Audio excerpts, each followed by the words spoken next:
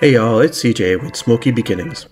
Today we got something special for you, a step-by-step guide on creating a mouth-watering whiskey peach pork loin on the pit barrel cooker. We're walking you through every step to create this masterpiece. And in this video, you will learn how to select the perfect meat, prepare it, infuse the meat with that smoky flavor, and craft an awesome peach whiskey marinade that will have your taste buds tingling. So if you're ready, I'm ready. Let's go! First things first, selecting the right cut of meat.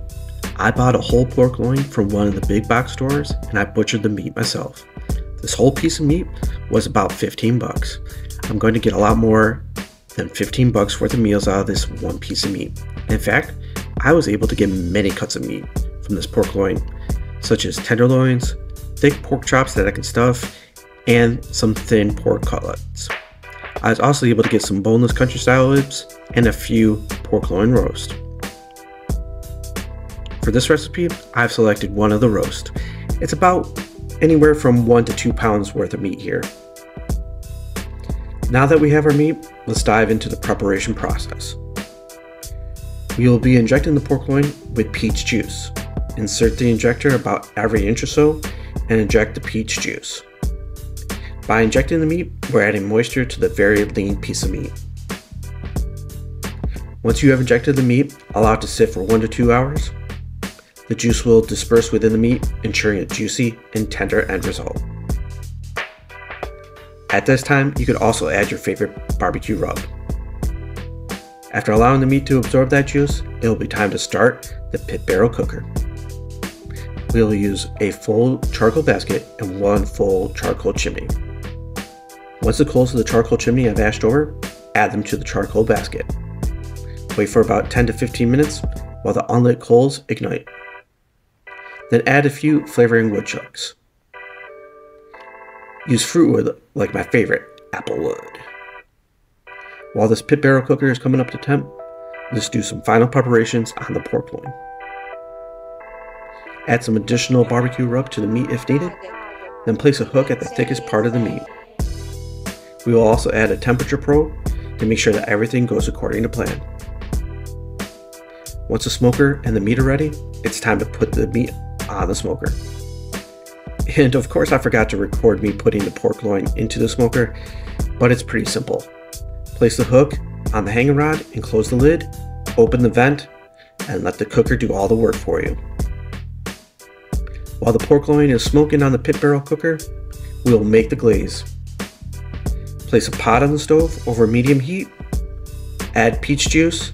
I chose a natural Simply peach juice here.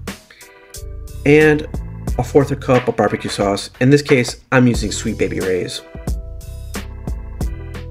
Now it's time to add some peach flavored whiskey and then add some brown sugar. Allow the glaze to come up to a boil before we turn the heat down.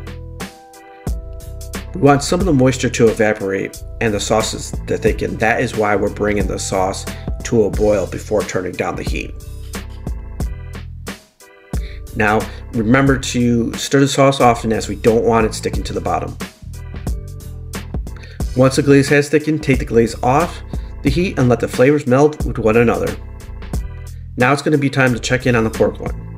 It's been about 30 minutes, and our first milestone that we're looking for is the internal temperature being around 130 to 135 degrees Fahrenheit.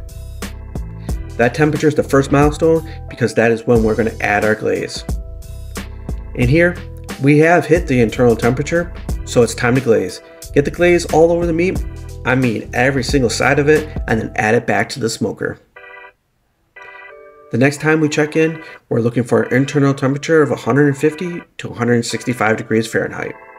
At this temperature range, we should expect the meat to be about medium, which is how my family likes it. It has been about 1 hour and 30 minutes, give or take a couple minutes here or there, and the pork loin has reached our desired internal temperature. It is now time to remove it from the pit barrel cooker. We will take it inside, let the meat rest for about 10 minutes before slicing. When it's time to slice, make sure to make thin slices against the grain. By doing so, the bite should be perfect. After slicing the meat, drizzle on some more of that peach whiskey glaze and enjoy. And there you have it, a whiskey peach pork loin smoked on the pit barrel cooker. If you like content like this, make sure to like and subscribe, and until next time, keep those fires burning and those taste buds tingling. Have a good one.